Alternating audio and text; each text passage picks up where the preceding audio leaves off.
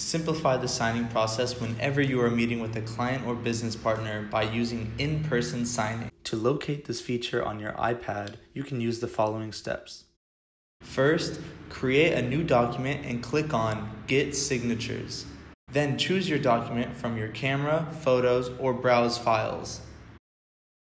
Next, click on the remote signing arrow and change to in-person signing.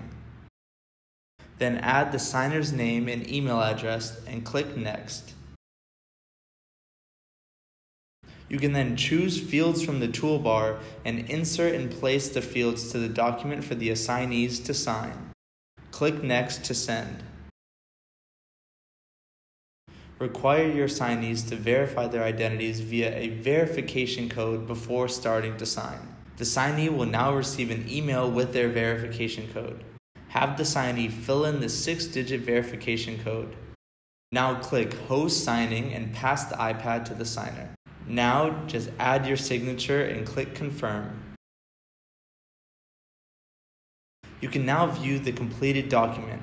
All parties, including the host and signers, will receive a notification email from which they can download the completed file and see the audit trail.